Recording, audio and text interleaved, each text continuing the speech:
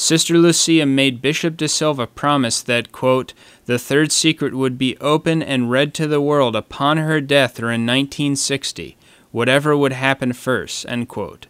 In 1946, Sister Lucia was asked why it was necessary to wait until 1960, and she responded, quote, because the Blessed Virgin wishes it so, and, quote, it would become clear at that time.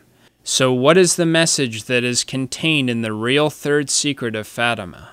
The following are statements by people who have claimed to know the essence of what the message in the third secret really is. Cardinal Sciappi, papal theologian of Pope Pius XII, said about the third secret, quote, in the third secret it is foretold, among other things, that the great apostasy in the Church will begin at the top. At the University of Vienna on September 10, 1984, the one-time Bishop of Fatima, Bishop Cosme do Admiral, gave the following answer to a question about the third secret, quote, its content concerns only our faith.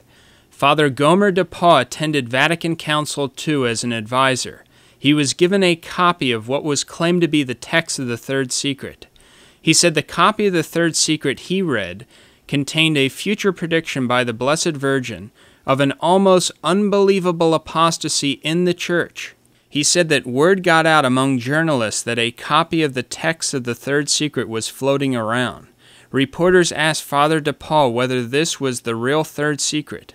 Father de Pau accepted this text as authentic after he attempted to ask key people at the Vatican if this text, which claimed to be the third secret, was true.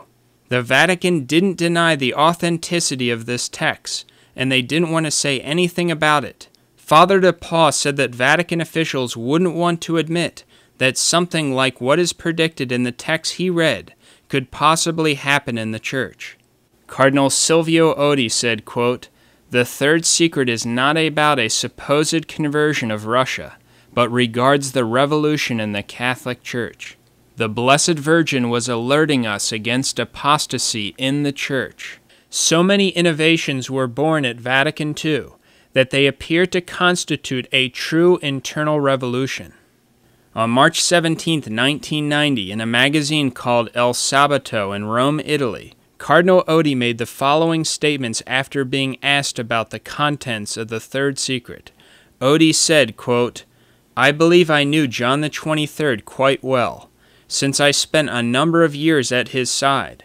If the secret had concerned realities consoling for the Church, like the conversion of Russia or the religious rebirth of Eastern Europe, I believe that he would have brought pressure to bear to make the secret public. By temperament, he did not hesitate to communicate joyful things. It has been revealed that Cardinal Roncalli, in a number of letters to friends, practically announced his election to the papacy.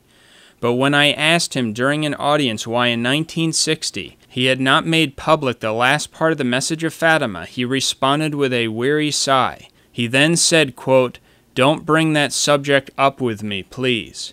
Cardinal Odi continued speaking, saying, quote, what happened in 1960 that might have been seen in connection with the secret of Fatima?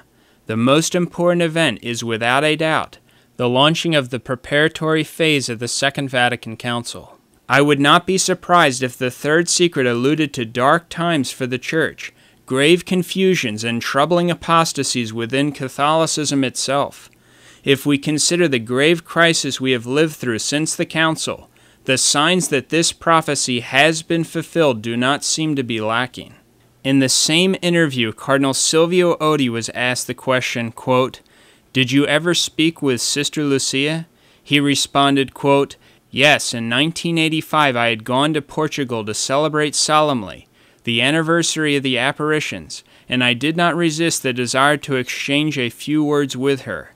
Obviously, I did not ask her to reveal the secret to me, but I asked her if she was aware of the reason why the Church had decided not to make it public. And Sister Lucia, what did she say? Cardinal Odi responded, quote, she said that in May 1982 she had spoken about it with John Paul II, who had made a pilgrimage to Fatima to render thanks to Our Lady a year after the attempted assassination in St. Peter's Square. Together they had decided that it was more opportune not to reveal the secret, for fear, she explained to me, that it might be misinterpreted. So we see in this published interview with Cardinal Oddi an independent, unbiased confirmation of what the impostor Sister Lucia said in her 1992 interview, that the third secret is not intended to be revealed to the public. We also see Cardinal Oddi stating that Vatican II was the likely fulfillment of what is predicted in the third secret, because of the critical preparations that were taking place in 1960 in anticipation of Vatican II. Vatican Council II was announced by John XXIII on January 25, 1959. The ante-preparatory phase of Vatican Council II began May 2, 1959. The work of the Commission ended on May 1, 1960, and the preparatory phase of Vatican Council II began June 5, 1960, with 10 commissions. So the only major news in the Catholic world in the year 1960, the year the Blessed Virgin told the real Sister Lucia that the third secret was to be revealed to the whole world, was that major preparations were taking place for a huge council that was just called for by John XXIII. When John XXIII called Vatican II on January 25, 1959, it was the exact same month and day 21 years earlier that great lights were seen throughout Europe, which were the announcement that the punishments predicted in the second part of the secret were about to take place. So it was no accident that John XXIII called Vatican II on the same month and day, because it was the great announcement of the soon-to-be-fulfilled great apostasy mentioned in the third secret.